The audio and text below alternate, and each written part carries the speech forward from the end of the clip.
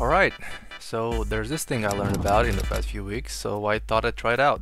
I'm talking about the Lossless scaling app that you can get for your PC in order to increase the FPS in your games, if your graphics card is less than satisfactory.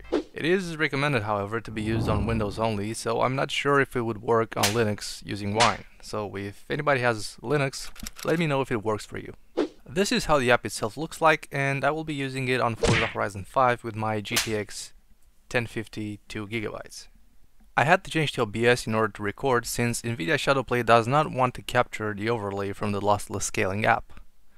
And it seems that OBS is putting a bit more strain on my system, since I am seeing around 3 to 5 FPS less than usual. I will set a base score at medium presets in the benchmark mode, and then I will also use the in-game enhancing options in order to compare them to the lossless upscaler. Here we have the base score at medium settings, and it got an average of about 23 FPS. For AMD FSR 2.1 I got an average of 19, while also looking a bit worse than the base render. Although I do not have an Intel card, I thought I might as well just use XeSS also, since I had the options, and the results were not that great. I also set it to performance, hoping it would help, but I only got an average of around 19 FPS. I also tried AMD Fidelity CAS, but I set it to performance, and this is the only time that the in-game enhancing options actually help a bit. It managed to get up to 25 FPS this time. Alright, so I assume that for most people these would be considered as unplayable frame rates, so let's take a look at what the upscaler can do. I decided I'll start with a base multiplier of 2, which means that whatever FPS you are capable of getting, the upscaler will double that amount.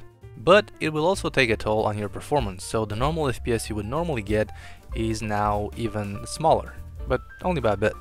So for this run, it managed to get about 38 FPS, which is 15 more than the base run of 23, which I believe it's about a 65% increase. That already looks pretty good, without actually dropping any quality. I also tried a multiplier of 3, getting an average of around 55 to 56 FPS. And then I also tried the multiplier of 4, but with these settings I did not get much more than the ×3 multiplier, and also was getting some choppiness and much more waviness in the image. So to me, it looks like a multiplier of 3 would be the limit for my GPU, without any further tinkering with the program or game settings. And to be honest, for a game like this, 60 FPS are plenty. Now, I have to say that if you intend to use this for any competitive gaming, you will lose some responsiveness, depending on your settings. Which makes me to believe that it would maybe be much better suited for most arcade type games and RPGs. Now, let's check some actual in-game performance. First off, the base FPS, so around 26 to 27 FPS in the busy parts of the festival site, and while going outside, the average would be somewhere around 30 FPS, which normally would be more, but OBS is being a hug for me for whatever reason, and normally with Shadowplay I would get slightly higher FPS. Now, while trying to start the upscaler for the first time, my PC actually froze and I figured out it was OBS's fault. So I tried to start up the programs in a different order, eventually managing to have it work out, and took a sample recording with a ×2 multiplier, and managed to get an average FPS of mid-40s, but the game was stuttering and wasn't really playable. You probably think it is because of the upscaler, but it wasn't. Actually, it was OBS's fault. I never actually used this program to record my screen. I normally use NVIDIA Shadowplay, which is much more seamless and less intensive, it seems. So, I did the next best thing I could. I filmed it with my phone. I know, it looks terrible, but bear with me. As you can see now, the FPS is slightly better and the gameplay is much smoother. And with the multiplier of 2, I get well over 60 FPS in the open world, and somewhere around 50 in the festival site. And this would be enough for me, and probably for most people. Also given the fact that the game has a maximum limit of 60 FPS in the game settings. But let's see the ×3 multiplier also.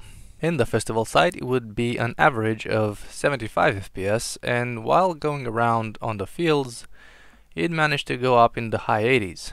I also tried a live race. I know, my camera work is not the best, nor is my racing while holding my phone. but the responsiveness of the car did not feel any worse than usual and the game was not laggy. I have to say that the crashes I had were because of me looking at the phone screen, while the upscaler did not affect my gameplay in any bad way, and overall I would say would make for a really nice experience. Also, there was not much waviness around the screen, but there was some at times, but nothing that would look bad or distracting.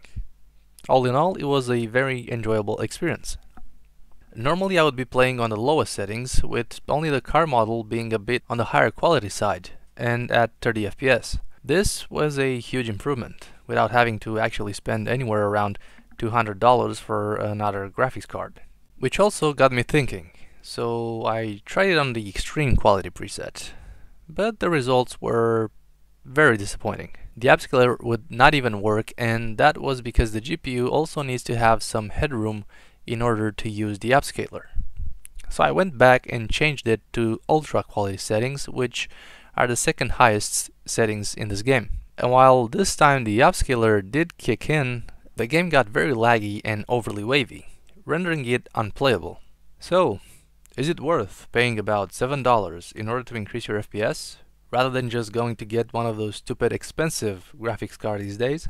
Obviously, yes, you basically get frame generations on any kind of graphics card, regardless of how old it is. And also, if you wouldn't want to or don't have the money to upgrade to a better graphics card. Since you don't have a really strong GPU, frame generation in this case actually makes sense. Yeah, I'm looking at you, NVIDIA.